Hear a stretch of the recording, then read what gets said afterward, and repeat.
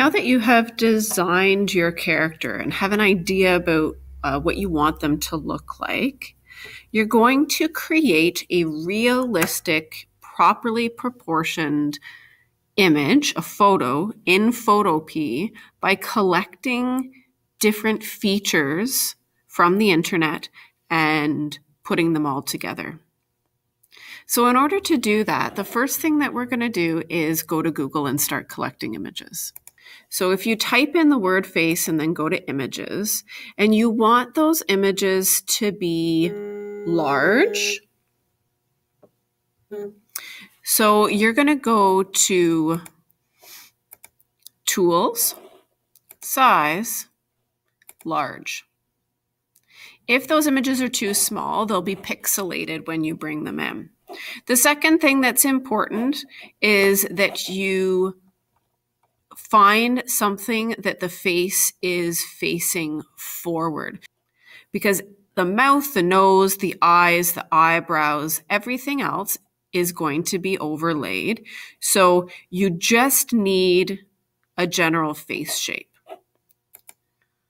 Okay, so let's see. I'm going to find one that I like, save image as, and save it to my Chromebook files. You're then going to continue this for various facial features.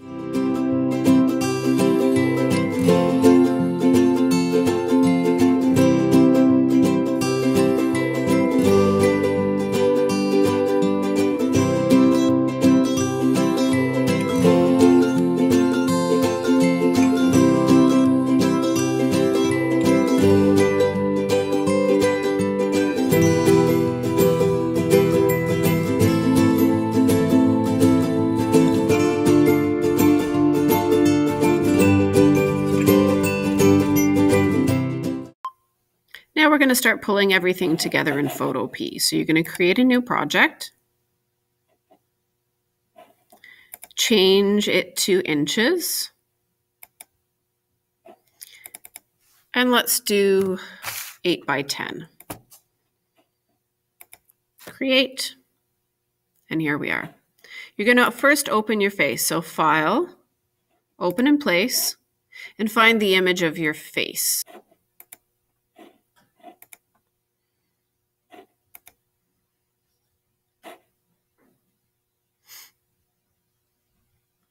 Then you can take it and resize it. Press Shift when you're resizing to maintain the aspect ratio. And you want to fill the space, make it as large as you can within your space without cropping out any of the sides. Now that you've got your background face, you need to start working on some of the features that you're going to add in. So you want to open these in a new file. So you're just going to go to File, Open, because we're going to edit these separately before we bring them in, so it's not confusing to sort of look at as we're working.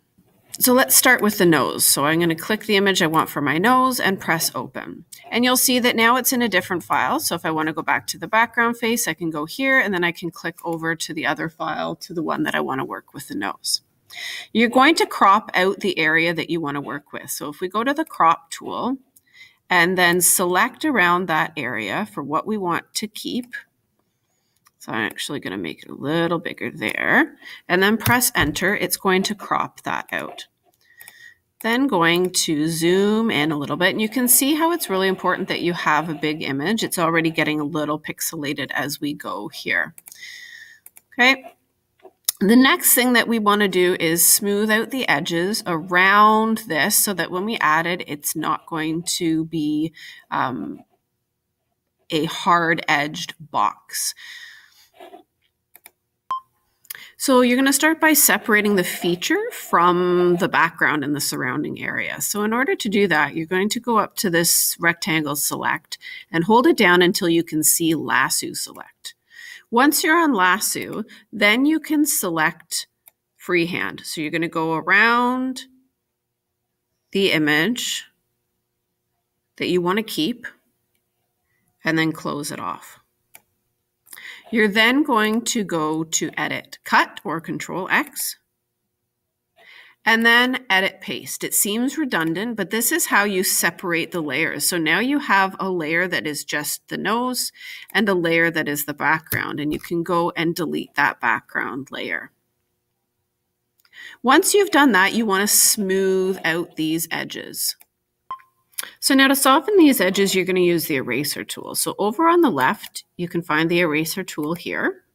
And then you're going to go up to eraser options. There's two things you want to do. The most important here is the hardness. You want to move it way down to the bottom to 0 because you want it to be nice and soft transition so there's no hard edges. The second thing you can do is change the size. And I'm going to move it down to something like this. Then you're going to start going around those edges and smoothing things out. I'm just going to change, that was a little bit big on the brush, so I'm going to change it to a bit smaller. And you see if you go around these edges, it's just going to soften things so that when you add it to your face and just around, you don't want to erase too much. You just want to smooth those things out.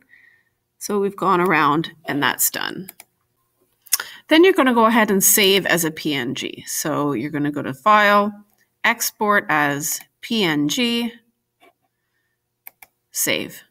And you're going to continue the same thing with your other features. So File, Open, and so forth.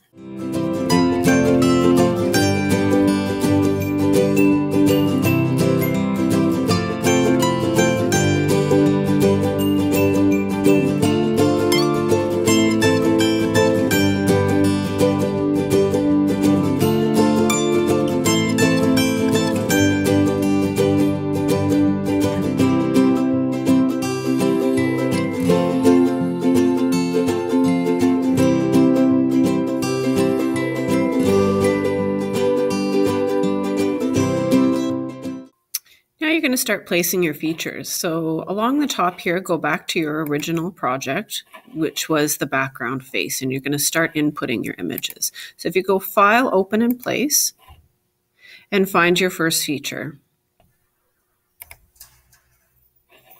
Once you import that feature, you can move it down, you can rotate it, and you can use the Shift button to alter the size. Okay, so change it to something. Now you're trying to create your own character. So you've got to sort of ignore that background image and just use that as your shape and create the character that you're looking for. And you're going to continue doing that with all of your features.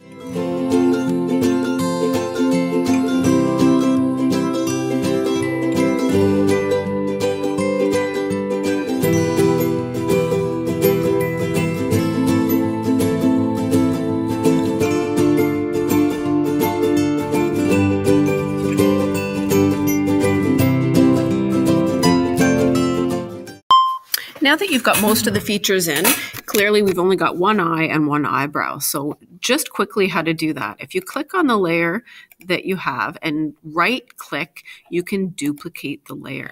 Then you've actually got two eyebrows and you can move it over here and you can go to Edit, Transform, and you can flip it so it's the other way, and then you can move it around and tilt it to where you want it. So you're going to do that with both the eyebrow and the eye.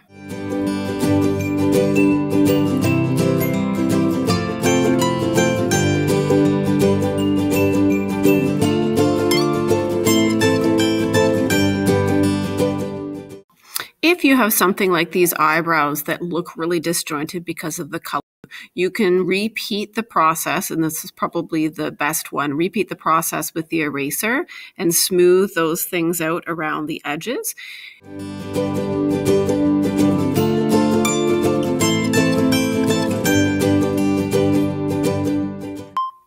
Once you have all the features that you want in the places that you want them, tilted in the right directions and sized properly, then you're going to save your image. So just go to File, Export as PNG, and save, and submit your character design.